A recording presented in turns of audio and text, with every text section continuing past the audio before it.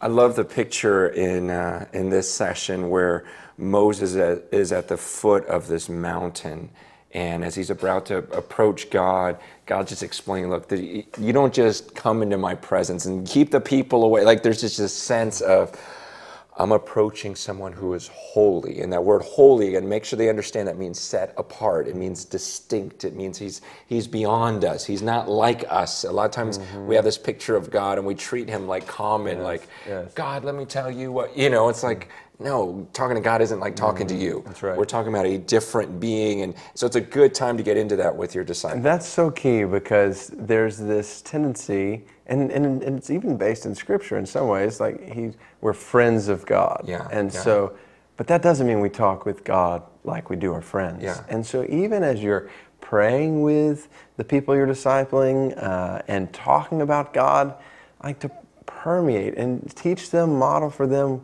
what it means to just not lose sight of the holiness of God. To not get into a routine where prayer even becomes casual and rote and, okay, oh, all right, dear God, this.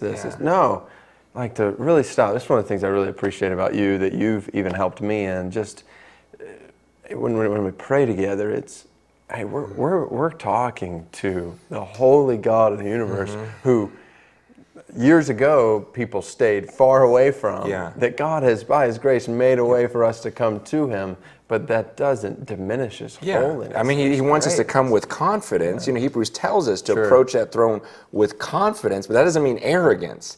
And we're approaching the most holy place, it says. You're still going into that holy of holies, so it isn't just this casual. I mean, I cringe when people go, hey, big guy, I'm like, and I mean, I understand friendship, relationship, intimacy. It's beautiful. That's what we're created for.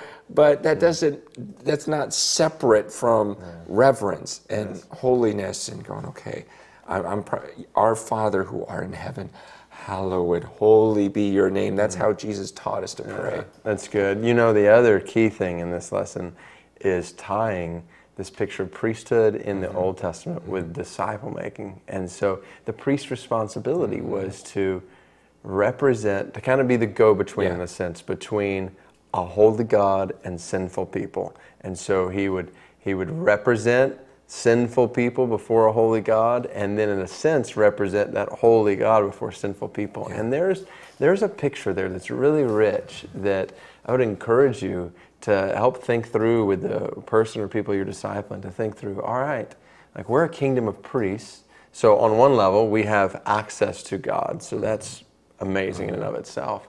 But then we are His representatives in the world around us. And God has commissioned us to show what His life looks like in action. Again, we're not going to be perfect in that, but we are His ambassadors in a sinful world. And at the same time, just like Moses, we see him at different places standing in the gap on behalf of the Israelites. We're standing in the gap for people who don't know Christ. We're praying, God, reveal your grace and your glory to them. Draw them to yourself. And okay, then that leads us to go and tell them about Christ and what He's done, and we're pleading for their salvation. There's a powerful picture there when it comes to because salvation. Moses had that interaction with God, and he understood what God wanted in His command, and then he brought it to the people. And so you've got to get your disciple to understand, okay, do you see that? You're that priest now. Like, you are starting to understand the commands of God, so your job now is to go to the people as a priest, the people in your life who don't know God yet, don't know His law, don't have a relationship with Him.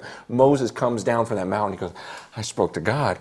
This is what He says we got to do. I've got a relationship with God. And, same New Testament, John says, this would make my joy complete, as if you could have fellowship with us too. It's that, get that attitude in their mind. So it's like, okay, now that I've been teaching you, you've got to do that with your friends. You got to pass on this relationship. You've got to stand in that gap. And this is why you're making disciples.